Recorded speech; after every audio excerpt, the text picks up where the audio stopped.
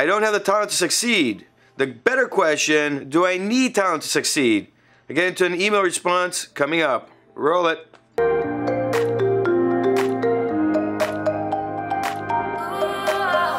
Alright guys, so I had a great email come in from somebody. They started watching some of my videos, and it's been quite interesting with the email responses I've been getting. This again, if you go to mentorsapproach.com and connect with me there's a button to send a YouTube response where I'll respond through YouTube on an email. So please take a look and try it out. I'll put the link below.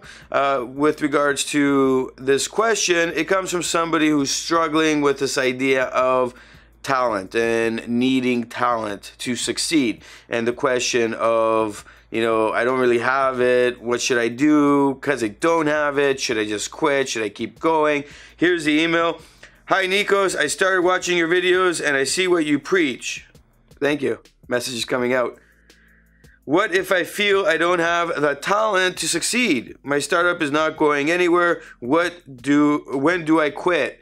Great question, and this is the question of quitting. When do we quit? I made a video about this. I'll link it below. It was more in line with relationships. I'll make a full one about quitting, but the idea is to go back in your mind and ask yourself, when you started this, did you look at talent? Was talent a factor of jumping into this startup? And why do I ask that? Well, passion is what probably dragged you into this. Passion is what really set you into that oomph and got you moving, and you jumped into a new startup. You started moving forward. You started creating, and as that creativity flew right through you and you started just performing, you realized what you really love to do. But along the way, you also realized that, you know, success has to come with what you're doing, and you had to put together the pieces of what you wanted to see this idea of success be. And this is where the question will start to arise for many people. It's not just you. See, talent is something that we don't really need to worry about right off the bat. What we need to worry about is getting that confidence up, getting that movement forward. So you get into the startup, you start looking at what you actually need, what you're actually good at, and then you start moving forward and accomplishing the tasks required.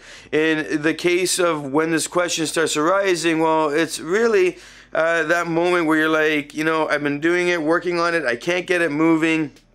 Clearly, I'm not good enough.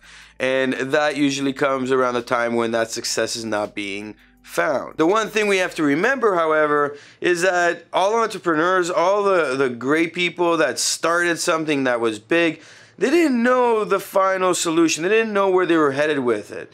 All they knew was they had a vision in their head and they had to get there. Talent came out of having to learn and grow into who they needed to be in order for that dream to be realized.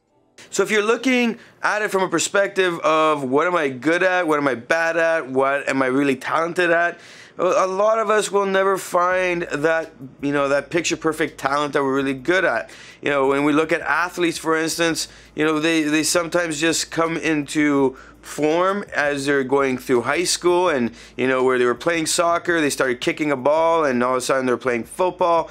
You know, where they were doing another sport, all of a sudden another sport came into the picture that they found a passion for, and they realized that their talents and their athletic ability could associate with that. And that's that example of finding talent. Now, we don't all go through that. Some people do, and, you know, and they can go out and have great careers with it.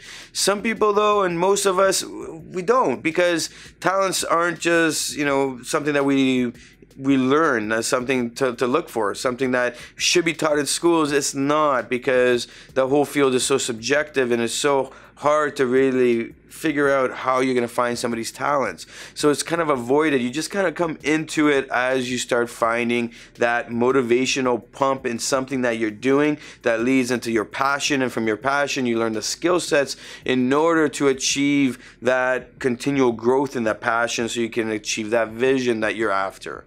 Looking at it from this perspective that we will come into that talent will allow us to keep growing. It will make us the opportunity to keep succeeding in new baby steps that we're trying to put in place. And as these baby steps turn into big boy steps and then to really big adult steps, you know, you start to really formulate what really is your skill set, and that skill set kind of turns into that talent of yours, that you look at it from a perspective of a talent. Some of the talents that I would describe myself as having, I don't think like they are talents, but they came to be into talents as I kept moving through my career. And as I grew into who I am today, I realized that every passion that I've had, new skill sets came out of it. This is what we really want to focus on, is those skill sets and how to make them better and how to put habits behind them. I made videos on this. I'll link them below. Make sure you take a look at these so you can actually start formulating your mindset around what are you good at, what are you not so good at, what do you need to improve, what do you really need somebody to come in and take care of, especially when we're looking at something like a startup. Quitting? That's another question, and I have to make like separate videos and longer videos for this, and I'm just responding to you because I want you to just take it all in really quick. Go watch the other videos, and then let's revisit this a week, 2 weeks, 3 weeks later when you put some new goals into it and start moving forward. With regards to quitting, well, you just started the startup. Startups sometimes take forever to get moving.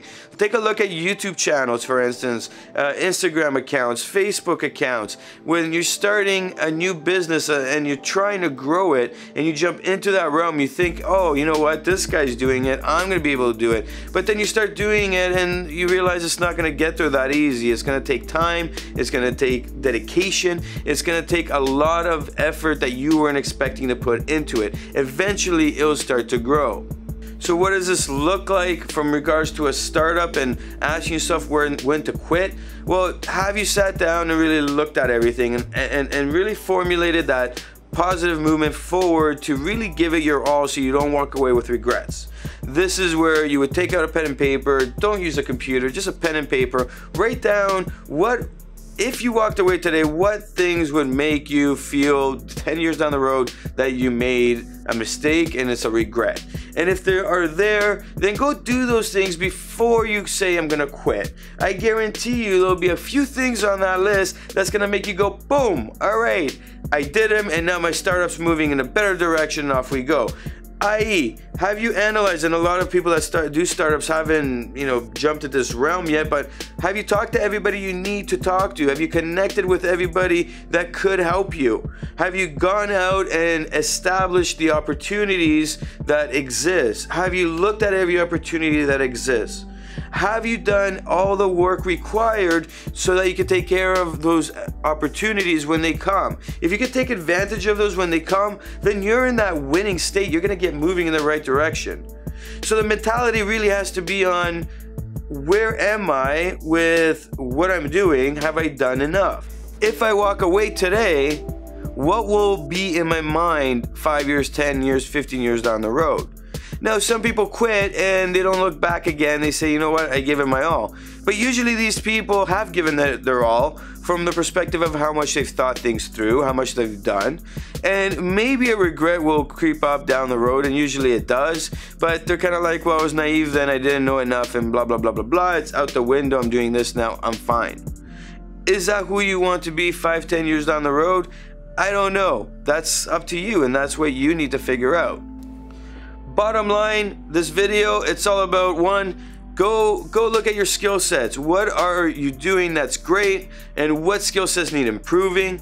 Then you look at, who do you need to bring on the team in order to make this whole dream of yours be realized? And finally, in order to do all that, opportunities. Who have you talked to? Who have you been meeting? Who can help you put this into that roadmap that you created and get it moving on the right track so you can actually find success?